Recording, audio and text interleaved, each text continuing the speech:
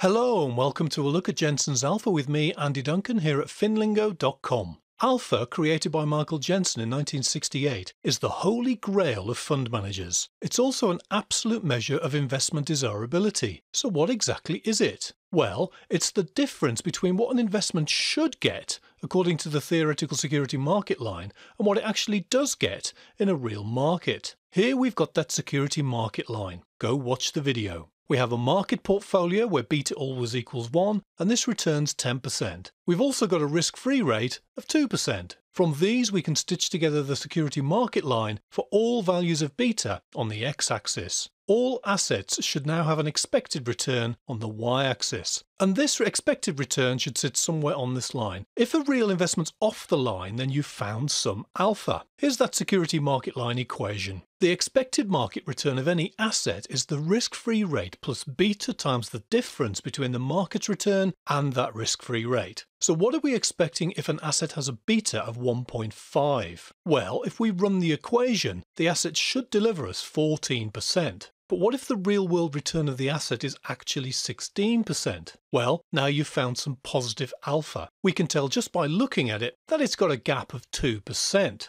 But let's modify the original security market line equation just to prove it. So, alpha equals whatever we actually have minus whatever the security market line tells us we should have. We already know the security market line bits giving us an answer of 14%. Now we put in 16% of the actual return, and so the calculated alpha is a positive 2%. No surprises so far. You buy the stock because it's returning 2% more than it should, and so it's probably underpriced. And hopefully you beat everyone else to it, because if all the fund managers do the same thing, the stock price will shoot up. And then this reduces the stock's relative return until it drops back down again to a measly 14%. If the actual return is now 12%, 2% below what it should be, you'd short the stock. You've now got a negative alpha of minus 2%. You sell this for a high price because it's overpriced probably.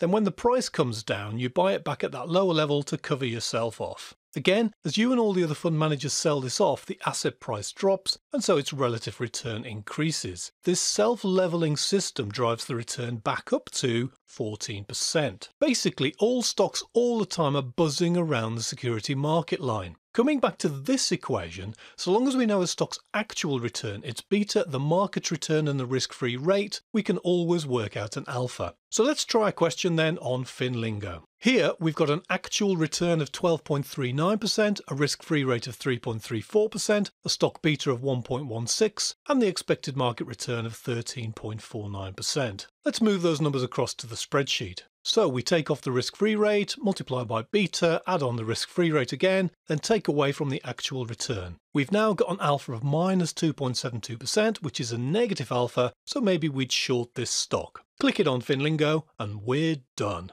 Head on over now to FinLingo.com to get an infinite number of questions on how to calculate Jensen's Alpha. You'll find this and hundreds of other CFA-style questions, including questions on economics and ethics. FinLingo.